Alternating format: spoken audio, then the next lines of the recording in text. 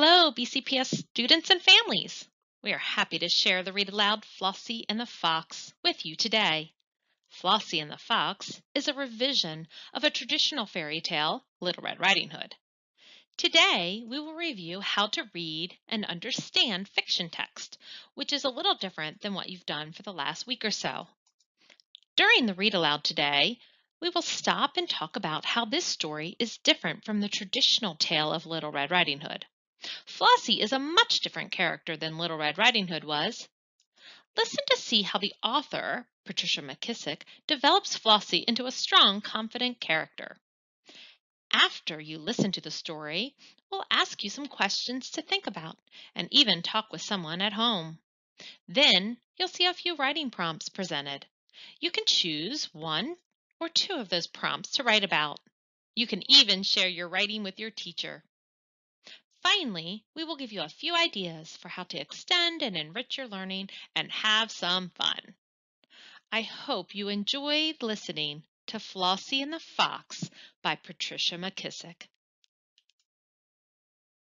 Hello, BCPS students and families. Welcome to another Read Aloud this week.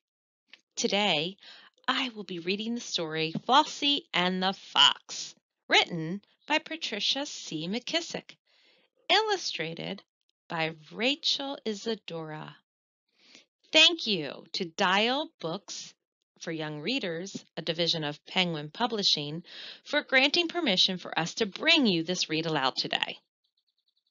Today, as I'm reading, I'm going to stop and we're going to think about how the author is developing the characters in the story. Flossie and the Fox is a revision story of an original tale, Little Red Riding Hood. I bet you know the story of Little Red Riding Hood. I want you to think about that story today. And I want you to think about Little Red Riding Hood herself. As I'm reading, think about how Flossie is very different from Little Red Riding Hood. Are you ready to get started? Me too. Here we go. Flossie! The sound of Big Mama's voice floated past the cabins in Sophie's quarters, round the smokehouse, beyond the chicken coop, all the way down to Flossie Finley. Flossie tucked away her straw doll in a hollow log, then hurried to answer her grandmother's call. "Here I am, Big Mama," Flossie said after catching her breath. It was hot, hotter than a usual Tennessee August day. Big Mama stopped sorting peaches and wiped her hands and face with her apron. "Take these to Miss Viola over at the McCutcheon's place," she said, reaching behind her and handing Flossie a basket of fresh eggs. "Seem like they've been troubled by a fox. Miss Viola's chickens be so scared they can't even now lay a stone." Big Mama clicked her teeth and shook her head. "Why come Mr. J.W. can't catch the fox with his dogs?" Flossie asked, putting a peach in her apron pocket to eat later. "Every time they corner that old slickster, he gets away. I'll tell you, the fox is one sly critter." "How do a fox look?" Flossie asked. "I disremember ever seeing one." Big Mama had to think a bit. "Chilly, a fox be just a fox. But one thing for sure, that rascal loves eggs. He'll do most anything to get at some eggs." Flossie tucked the basket under her arm and started on her way. "Don't tarry now," Big Mama called. "And be particular about them eggs." "Yes'm," Flossie answered. The way through the woods was shorter and cooler than the road route under the open sun. What if I come upon a fox?" thought Flossie. "Oh well, a fox be just a fox. That ain't so scary." Flossie commenced to skip along, when she came upon a critter she couldn't recollect ever seeing. He was sittin' side the road like he was expectin' somebody. Flossie skipped right up to him and nodded a greeting the way she had been taught to do. "Top of the morning to ya, little missy," the critter replied. "And what is your name?" "I be Flossie Finley," she answered with a proper curtsy. "I reckon I don't know who you be either." Slowly the animal circled around Flossie. "I am a fox," he announced, all the time eyeing the basket of eggs. He stopped in front of Flossie, smiled as best a fox can, and bowed. "At your service." Flossie rocked back on her heels, then up on her toes, back and forth, carefully studying the creature who was claiming to be a fox. "Nope," she said at last. "I just purely don't believe it." "You don't believe what?" Fox asked, looking away from the basket of eggs for the first time. "I don't believe you a fox, that's what." Fox's eyes flashed anger. Then he chuckled softly. "My dear child," he said, sounding right disgusted. "Of course I'm a fox. A little girl like you should be simply terrified of me. Whatever do they teach children these days?" Flossie tossed her head in the air. "Well, whatever you are, you sure think a heap of yourself," she said and skipped away. I'm going to stop here. It seems that Flossie is not really frightened by this fox at all. I'm sort of wondering, now that she sees this creature, does she recognize this as a fox? Or is she truly not still remembering? I'm not really sure. I need to keep reading and find out. Let's continue. Fox looked shocked. "Wait," he called. "You mean you're not frightened? Not just a bit?" Flossie stopped. Then she turned and said, "I ain't never seen a fox before, so why should I be scared of you? And I don't even now know you a real fox for a fact." Fox pulled himself tall. He cleared his throat. "Are you saying I must offer proof that I am a fox before you will be frightened of me?" "That's just what I'm saying." Little Flossie skipped on through the piney woods while that fox fella rushed away, looking for whatever he needed to prove he was really who he said he was. Meanwhile, Flossie stopped to rest beside a tree. Suddenly, Fox was beside her. "I have the proof," he said. "See, I have thick, luxurious fur. Feel for yourself." Fox leaned over for Flossie to rub his back. Feels like rabbit fur to me," she said to Fox. "Shucks, you ain't no fox. You a rabbit, all the time trying to fool me." "Me? A rabbit?" he shouted. "I have you know my reputation precedes me. I am the third generation of foxes who have outsmarted and outrun Mr. J. W. McCutcheon's fine hunting dogs. I have raided some of the best hen houses from Franklin to Madison. Rabbit indeed! I am a fox, and you will act accordingly." Flossie hopped to her feet. She put her free hand on her hip and patted her foot. "Unless you can show me you a fox, I'll not accord you nothing." And without further ceremony, she skipped away. I'm going to stop here again. Oh my goodness, Flossie does not seem frightened at all. She's so calm and collected. She even pets the fox's fur. She's not bothered. That fox is very upset with her. I'm still wondering, does Flossie really know this is a fox or not? I'm wondering if maybe she's tricking him. I'm going to have to keep reading to find out.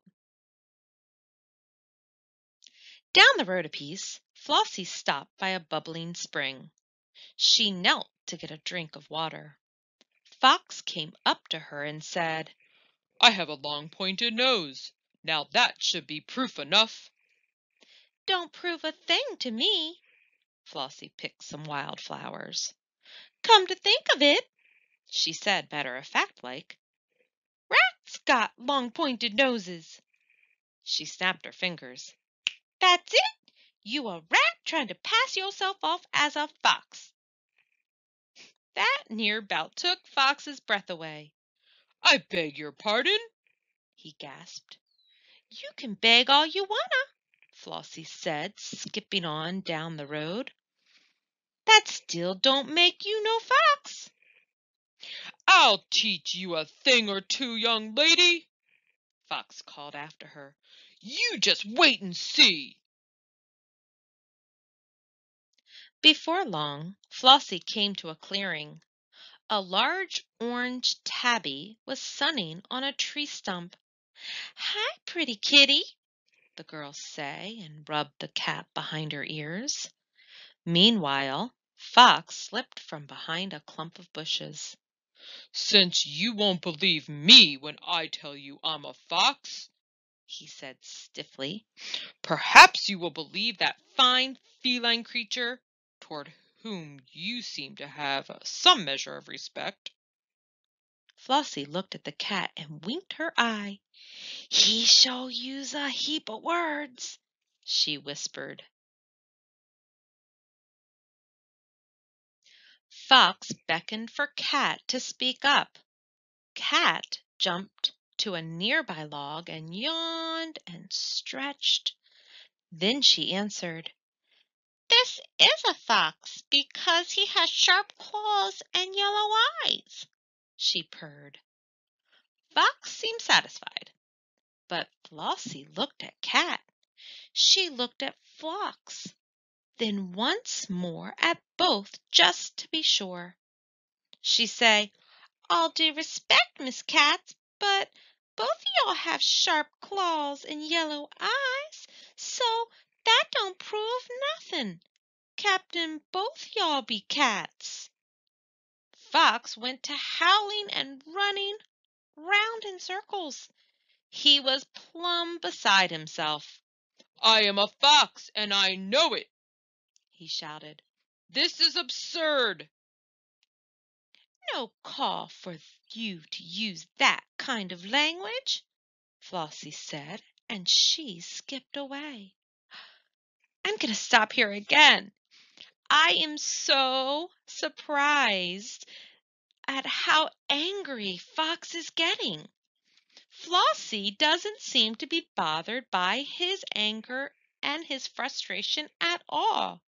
She just keeps referring to him as a different animal, even though he's getting more and more upset, and she continues to walk her path to end up at Miss Viola's house. I'm thinking back to the traditional story of Little Red Riding Hood. I know that Little Red Riding Hood, she was very frightened of the wolf of that story, and Flossie is not at all frightened by the fox of this story. I can definitely see how Patricia McKissick, the author, is developing Flossie into a stronger character than maybe Little Red Riding Hood was. We have to keep reading to see if we can continue to develop what kind of character Flossie is. Let's keep going. Wait, wait! Fox followed, pleading. I just remembered something. It may be the solution to this horrible situation. Good. It's about time. I, I, I have a bushy tail. Fox seemed to perk up. That's right. He said. All foxes are known for their fluffy, bushy tails. That has got to be adequate proof. Ain't gotta be. You got a bushy tail. So do squirrels. Flossie pointed to one overhead, leaping from branch to branch in the treetops. Here, have a bite of peach, she said, offering Fox first bite of her treat. But Fox was crying like a natural-born baby. No, no, no, He sobbed. if I promise you I'm a fox, won't that do? Flossie shook her head no. Oh, woe is me! Fox hollered. I may never recover my confidence. Flossie didn't stop walking. That's just what I've been saying. You just an old confidencer. Come telling me you was a fox, then can't prove it? Shame on you. Long about that time, Flossie and the fox came out of the woods. Flossie cupped her hands over her eyes and caught sight of McCutcheon's quarters and Miss Viola's cabin. Fox didn't notice a thing. He just followed behind Flossie, begging to be believed. Give me one last chance, He pleaded. Flossie turned on her heels. Okay, but just this once more. Fox tried not to whimper, but his voice was real unsteady like. I have sharp teeth and I can run exceedingly fast. He waited for Flossie to say something. Slowly the girl rocked from heel to toe, back and forth. You know, she finally said, smiling, it don't make much difference what I think any more. What? Fox asked. Why? 'Cause there's one of Mr. J.W. McCutcheon's hound behind you. He's got sharp teeth and can run fast too. And by the way that hound's looking, it's all over for you. Oh, I'm going to stop here again. Flossie doesn't seem surprised at all that these dogs are looking and staring at Fox. It's as if she was expecting Fox to get chased by the McCutcheon's hounds. This is making me sort of think that she was tricking Fox the whole time. She was trying to keep him maybe distracted while she was walking to the McCutcheon's house. Huh, she seems pretty clever. Let's finish the story and see if we're right. With a quick glance back, Fox dashed toward the woods. The hound knows who I am, He shouted. but I'm not worried. I sure can outsmart and outrun one of Mr. J.W. McCutcheon's miserable mutts any old time of the day, because, like I told you, I am a fox. I know, said Flossie. I know. She turned toward Miss Viola's with the basket of eggs safely tucked under her arm. Oh my goodness, look at that great big smile on Flossie's face. Oh, she definitely knew he was a fox the whole time. She was tricking the fox. Flossie outsmarted the fox. Remember in the beginning when her grandmother was telling her to be careful of the sly fox? I think that Flossie outsmarted the fox so she could get to Miss Viola's and deliver the fresh eggs without any trouble. Oh man, I really love this story. Flossie and the Fox was a fabulous revision of Little Red Riding Hood. I think Flossie was a smart, clever girl who never got outwitted and outsmarted by that fox. I hope you enjoyed Flossie and the Fox as much as I did. I hope you have a wonderful rest of your week. Please stay safe, stay healthy, and we can't wait to see you soon. Bye bye. Now that you've listened to the story, let's talk about it.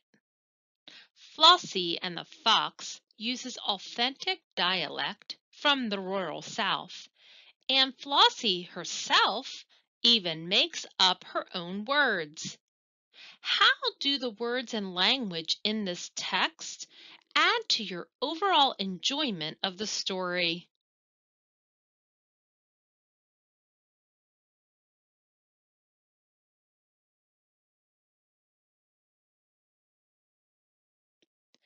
The way that Flossie outsmarts the fox is brave and clever. Tell about a time that you were brave and clever. How was this similar to Flossie?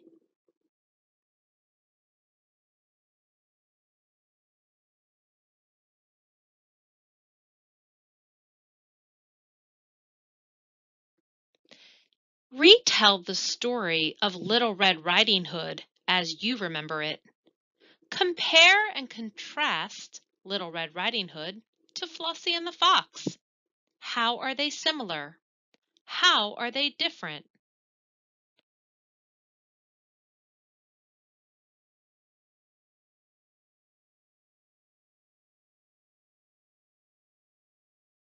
Now it's your turn to write about it. Do you think Flossie knew the fox was a fox during the whole story? Explain why you think she did or didn't know. Try to describe a detail from both the beginning and end of the story.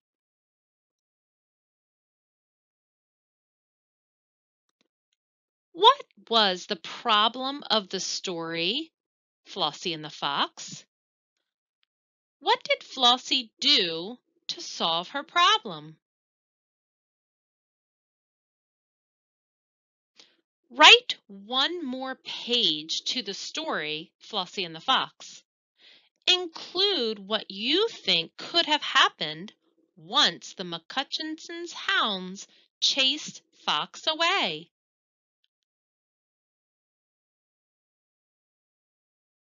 Now it's time to have some fun.